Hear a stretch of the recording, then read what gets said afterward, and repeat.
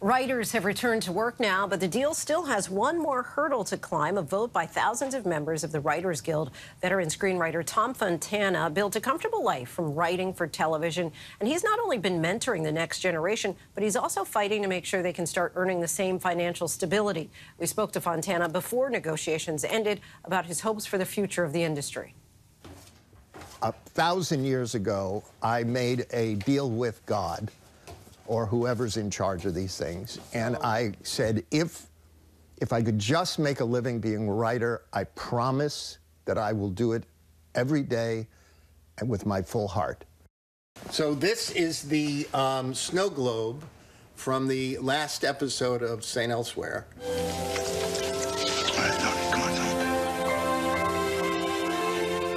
Here we have all the St. Elsewhere scripts bound. Here you have Borgia.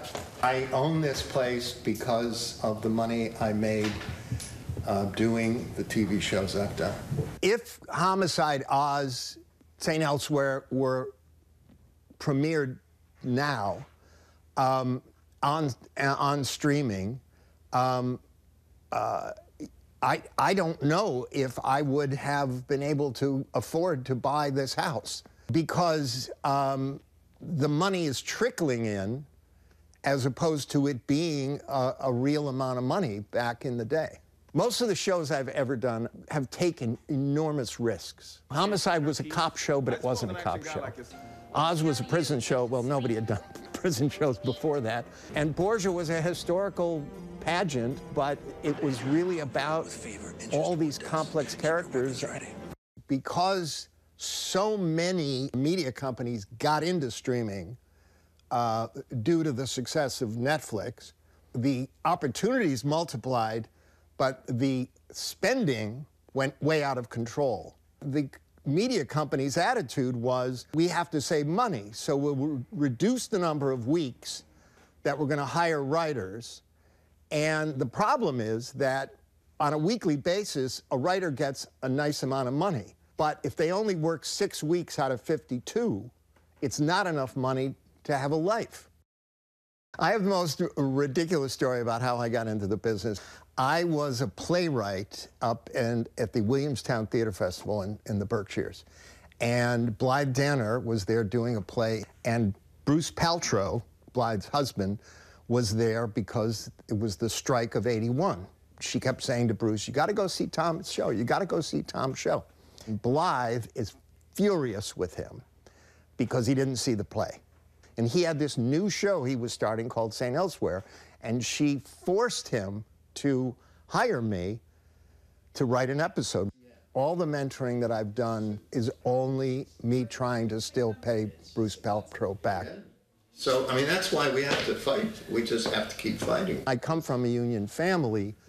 In union, there is strength. If the strongest members of the union protect the weakest members of the union, then that's a functioning union.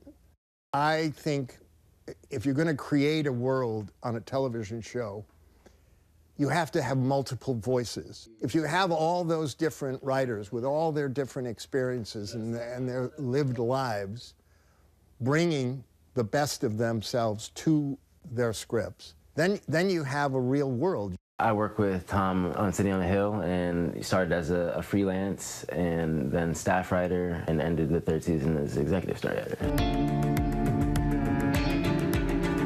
I worked on 2 series called Borgia and Copper as his assistant, and then as those series got renewed, I moved up to script coordinator, and after that I was here for a little while with, during some development. You do above what your title says you do.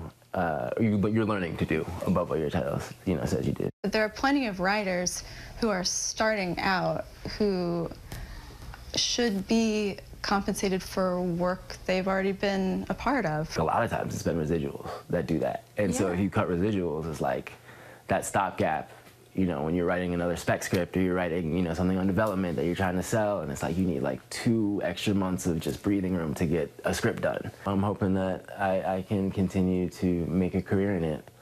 3 seasons of City on a Hill, changed my life. financially. I have a mortgage and a wife and a son. Like, I couldn't have afforded that on what I was making before. Both the Screen Actors AFTRA and the Writers Guild are passionate about doing what's right.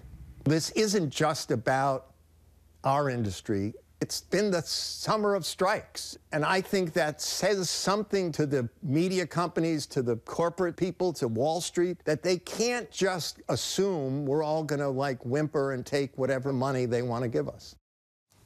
Some good context and perspective there. Hi, everyone. George Stephanopoulos here. Thanks for checking out the ABC News YouTube channel. If you'd like to get more videos, show highlights, and watch live event coverage, click on the right over here to subscribe to our channel. And don't forget to download the ABC News app for breaking news alerts. Thanks for watching.